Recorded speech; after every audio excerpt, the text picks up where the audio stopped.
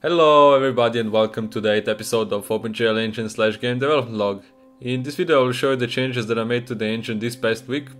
Similar to the last week, I was working on some game ideas and prototypes, but the main part of this week's update were screen space reflections. Besides that, there were some improvements to the rendering pipeline and also some minor changes. The first thing you might have noticed are the separated CPU and GPU keyframe timers visible in the left lower corner. The two show how much time in milliseconds took to update or draw the current keyframe. And as you can see, the GPU value is much greater because there's not really much happening on the CPU at this moment. But that is bound to change with more collision bodies and also a larger map, including of course some graphical optimizations.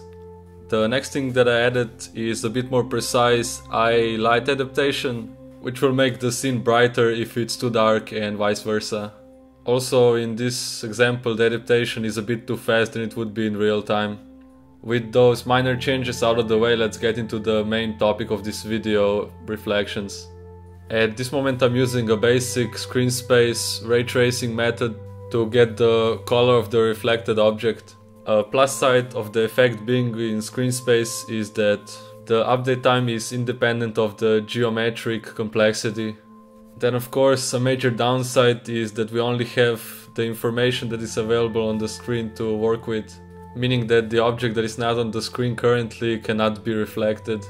To make this less noticeable, we can fade the effect out at the corners of the screen. To minimize the transition visibility, we can also fall back on other reflection methods, such as for example parallax corrected cube maps, which use environmental probes to calculate the local reflection, meaning they only reflect static objects.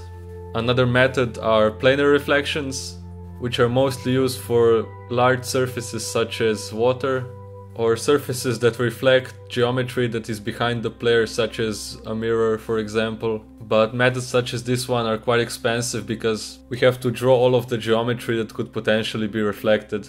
If none of these methods are able to find the reflection, then we have to fall back on the global reflection cube map, which is basically the skybox.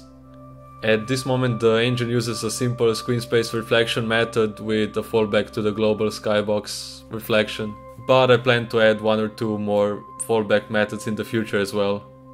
Another thing you might have also noticed is that the reflections are actually from the previous keyframe, so when the camera is moved fast back and forth, this can be easily noticeable.